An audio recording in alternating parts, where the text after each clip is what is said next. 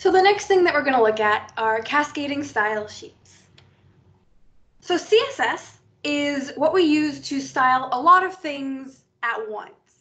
It cleans up the way things look compared to writing inline CSS or stylings, which I showed you earlier, which was where we put the style inside of the HTML tag. So let's start by looking at our motivation. This is what we want to have by the time we're done with this video. We want to have a nice bluey green colored top here and then some colored text. We also seem to want to change the font and the sizing of the image. So this is our goal by the end of this. But in order to get there, we have some things that we need to look at together. First off, I'll remind you of what our stuff looked like without any styling. So it's all just basic text, and we have a big image at the bottom. And when it comes to CSS, something you want to keep in mind is that we always go on the most specific rule. I'm going to remind you of that as we start going, but let's go ahead and get started by reminding you of the inline styling that we saw earlier when we were talking about attributes. Let's go ahead and add some styling here. We're going to go and make the title text blue. Cool. So we can see that it's blue. We can see that we've added some styling through inline styling, but what if I wanted to style the list item, but I wanted to style all of the list items? Well, then I would have to have a styling tag here. Oops. Right? And then I would have to copy it down here, and I would have to have it here, and it would have to be in every single list item. And that's not really great. That can be kind of messy. We can start losing track of where styles are. It can be just kind of a bit of a mess. So instead, I want to go through with you some ways to use CSS to accomplish the same task. So I'll go ahead and remove those. Let's get started by looking at how we write CSS. So let's go ahead and look at the heading tag. So that's H1 here. And let's do something with it. So let's tell CSS we want to use the heading tag. There we go. And then what we're going to do is we're going to open up the area for us to type inside of. And the way that this works is everything inside of these braces will be applied to this type of item. So let's make it color blue like we did earlier. So the way that this works is we grab the attribute that we want to change. We tell it what we want to change it to, and then we finish it off with a semicolon to say, okay, the rule is done. Cool, so we have a blue heading now. Awesome. But then what if I wanted to, for example, change the color of the list item instead? So let's change that. Okay, now they're all blue. What if I only wanted to change the color of the first list item and not the rest of them? Well, now I can't really do that here, but maybe what I can do is make this list item different from the other ones. So one of the ways we can do that is by giving it an ID. So let's give it an ID. So an ID is just an attribute. Similar to when we added styling, it's an attribute that we give it a value. So we're going to go ahead and say first item. So I want you to notice that we've added an ID to the list item, but it isn't different from the other ones. The reason being is that LI still applies to this item. We haven't changed anything. It's still a list item. It just now has an ID. So we want to work with the ID, and the way that we tell CSS that we're working with an ID is we say hashtag and then the name of the ID, which is first item, and then we can go ahead and change something. So let's say we want the color to be different, so color orange. Great. Now our color is different for the item that we've given the ID to. But what does that mean for us? Does that mean all of the rules that we put here are only going to apply to the first item and the LI no longer applies? Well, let's look. What if we add, instead of a color change, we add decoration?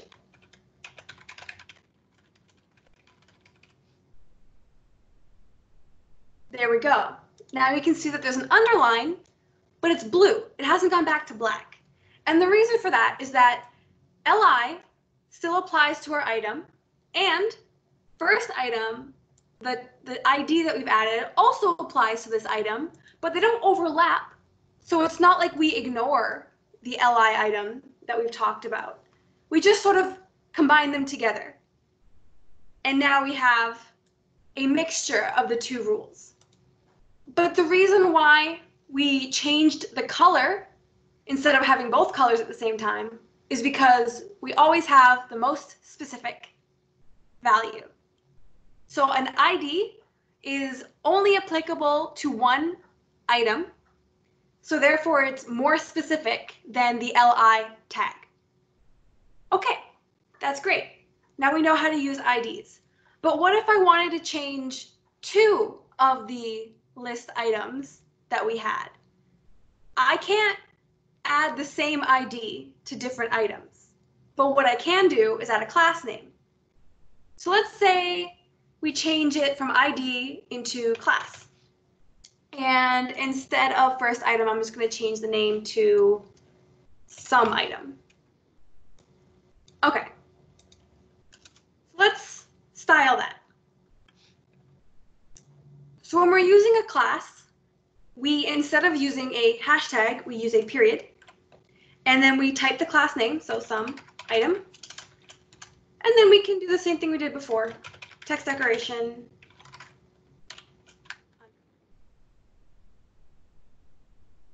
All right, so now we're seeing, again, here we have the underline. Let's go ahead and add the class to the last item too. Okay, now they both have the underline. Now we're seeing that we can use a class to apply the same styling onto different items. And this doesn't have to apply to only list items. We can add the class some item to anything here, really. Now we can apply it to a paragraph. We can really put it anywhere, and it will work for us. So let's remember that we have the ID first item. I'm going to go ahead and put that back, and we can look at what happens.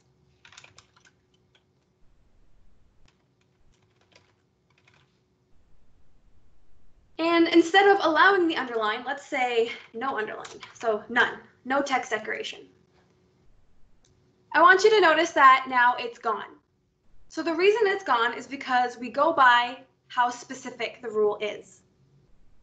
So we can have many different list items.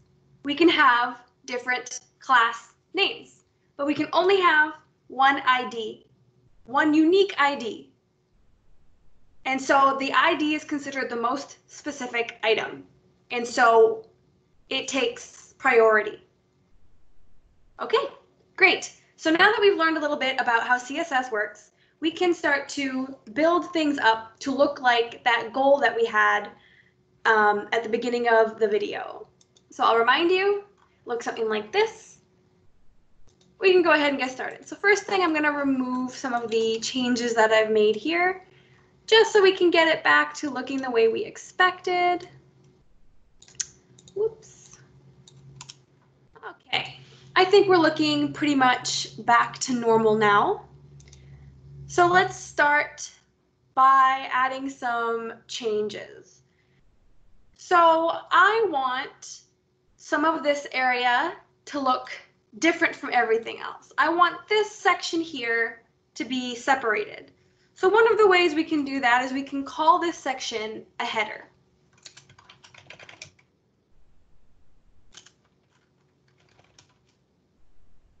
Okay, so now we've encapsulated this area. We've moved it all into one section together. So now this is the header. So let's maybe do some styling for that. So if we remember, we're using an HTML tag So we just need to have the name by itself. We don't need a hashtag or a period. And we want to change the background color. Something to note is when we change a color,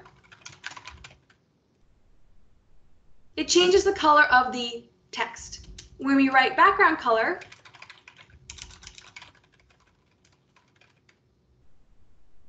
it changes the color of the background.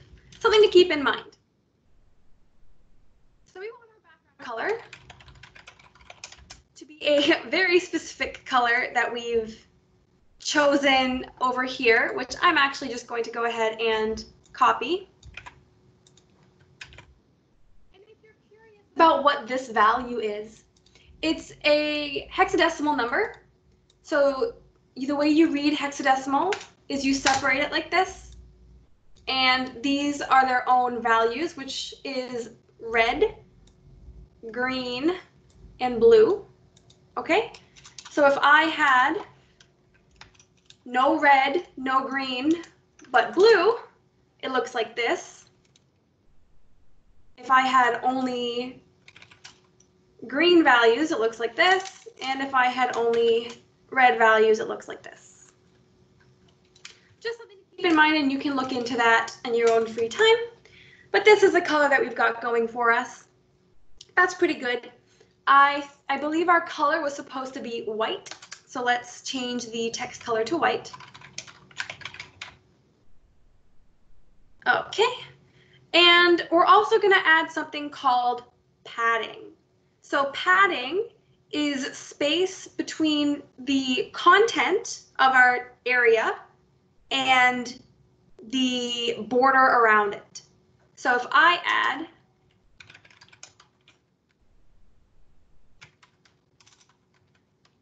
pixels of padding, you can see now that there's some extra space here below, or sorry, to the left and to the bottom. There's also spacing to the right and from the top.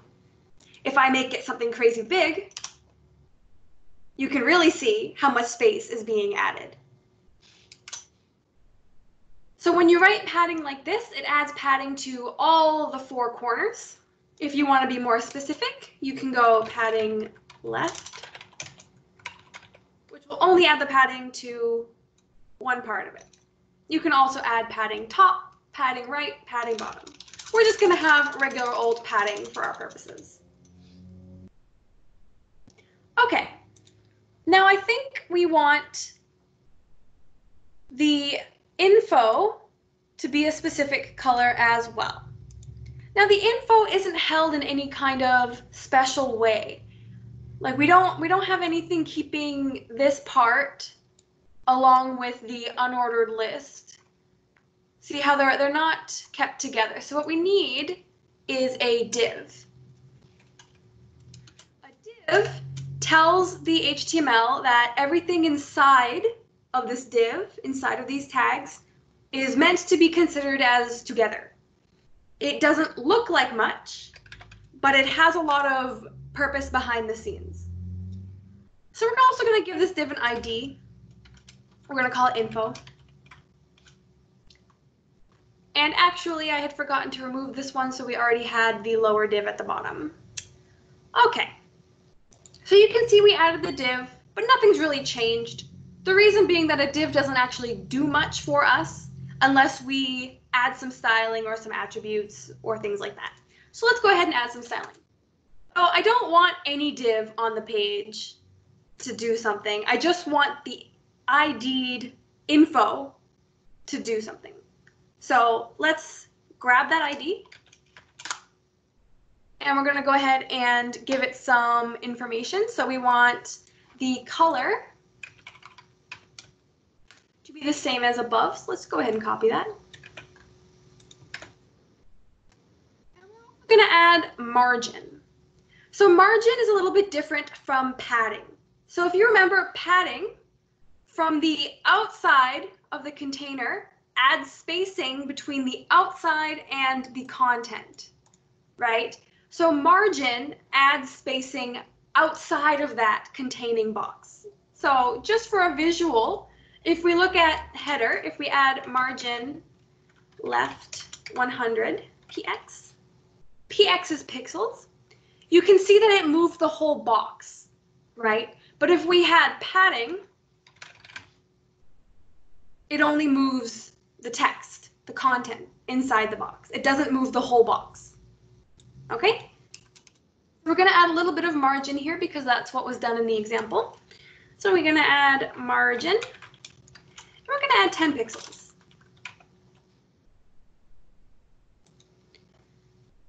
Okay, it's not super noticeable. We can add a whole bunch of margin to make it a little bit more noticeable for us.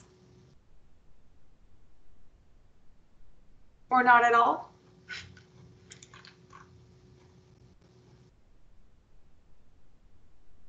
Is it noticeable? No, it's not noticeable. That's okay. That's what's done in the example, so we're just going to go ahead and go with it. Oh, I know why. Pardon me. Info. There we go. Now it's looking better. And that happens sometimes. We get a little confused. It's okay. So we can see our margin. We've moved it from the corner about 10 pixels. We've also moved it from the top and the right and the bottom because we have not specified margin left, margin right, margin top, or margin bottom. So if we change it to 100, you can see how much it moves, right? So we're only going to be doing 10 pixels, and it's moving the box itself. So if we change the background, you can see that there's no padding, it's just the margin, okay?